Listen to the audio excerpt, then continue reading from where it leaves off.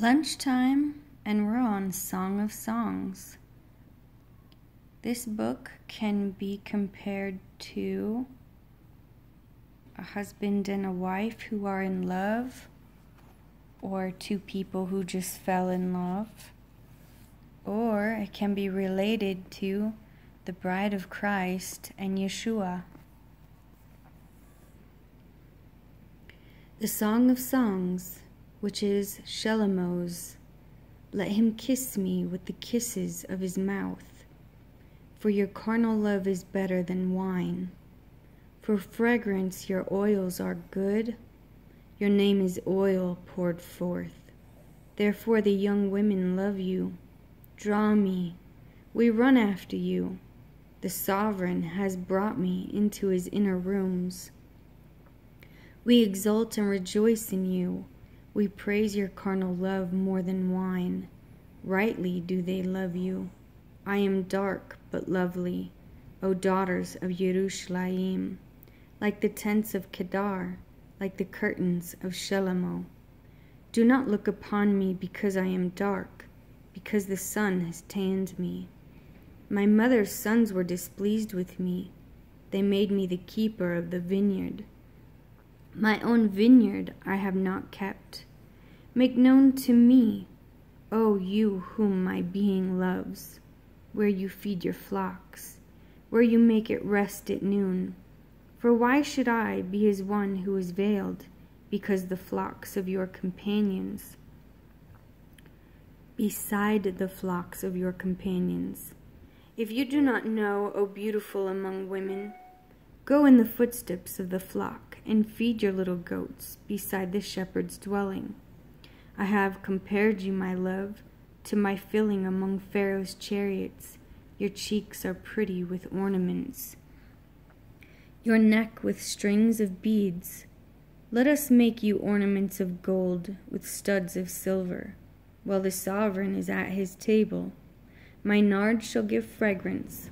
My beloved is a bundle of myrrh to me, lying between my breasts.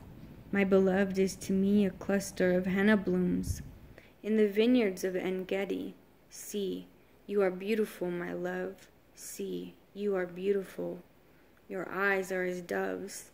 See, you are handsome, my beloved. Yes, pleasant. Also our bed is green. The beams of our houses are cedar. Our rafters are of fir. I am the rose of Sharon, the lily of the valleys. Like a lily among thorns, so is my love among the daughters. Like an apple tree among the trees of the forest, so is my beloved among the sons. I delighted in his shade and sat down, and his fruit was sweet to my taste. He brought me to the house of wine, and his banner over me was love. Strengthen me with raisin cakes. Refresh me with apples, for I am faint with love.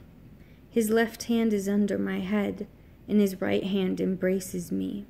I have put you under oath, O daughters of Yerushalayim, by the gazelles or by the does of the field.